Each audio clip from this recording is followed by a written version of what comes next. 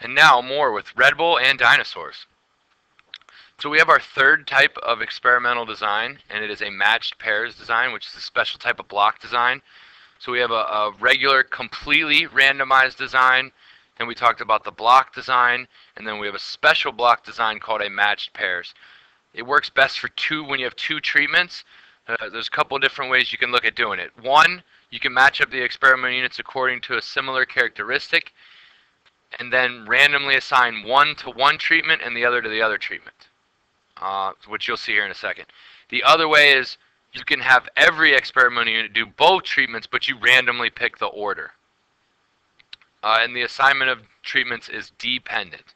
So here we have dinosaurs, and we have our Red Bull and our 5-hour energy, kind of an ongoing treatment issue that we've been talking about. So the first type of matched pairs is you're going to match them up according to some similar characteristic. Now in this case it's pretty obvious to see their similar characteristics.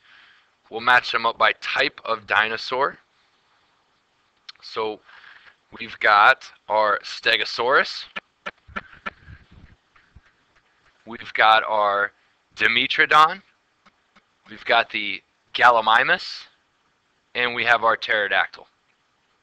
Now, what we're basically going to do is go to each pair and randomly assign one to Red Bull, and the other one will get 5-hour energy.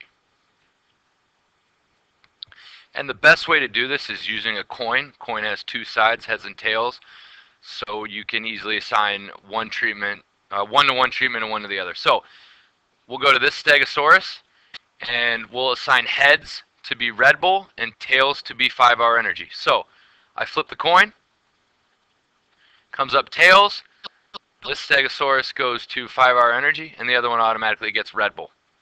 I do the same thing for each group. So the Dimetrodons will go heads for Red Bull, tails for 5-hour energy. We get tails, so the first one goes to 5-hour energy, the next one goes to Red Bull, and you repeat this process.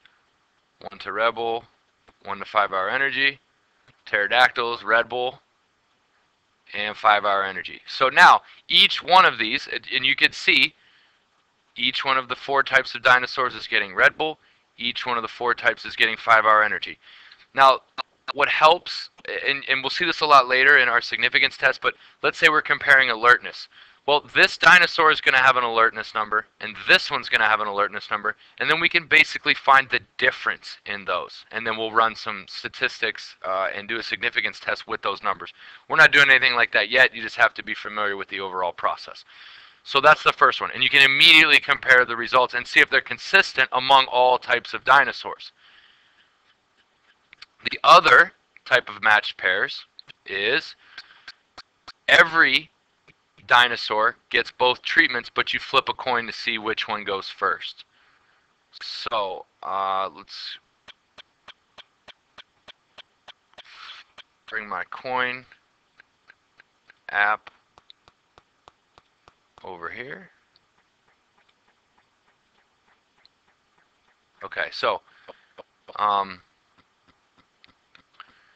and I'll write on it. So I'll flip the coin, and if it comes up heads, they get Red Bull first. If it comes up tails, they get 5-hour energy first. So I'll flip the coin, tails, so this first guy is going to go 5-hour energy, and then he's going to get Red Bull.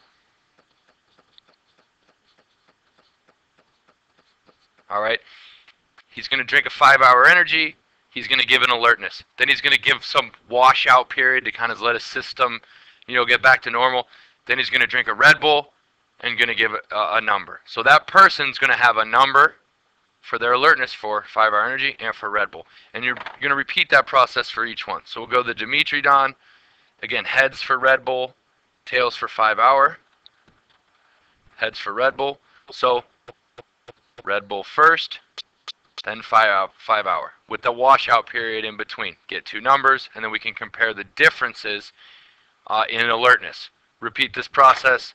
Stegosaurus, start, stop, heads. We get Red Bull first, and then 5-hour energy. And you repeat that process, and again, so for every single person, you'll have 2 types of treatments. You're pairing the 2 treatments to each subject. That's pretty much it for matched pairs. I'm going to add one thing at the end, a little test to see how many people are actually watching my videos. So, at the end of your notes, in order to get credit tomorrow, now don't tell your friends because I'm going to see what percent of people are actually watching these. I want you to draw your favorite geometric shape and number it with your favorite number. Now, I've got some fancy tools. I'm going to go with my favorite geometric shape is the pentagon. No, let's say a hexagon. And my favorite number is 7. So you pick your favorite geometric shape and your favorite number, write that on your paper, and I'll give you credit for the assignment. We'll do a little test, see who's watching my videos. Good luck.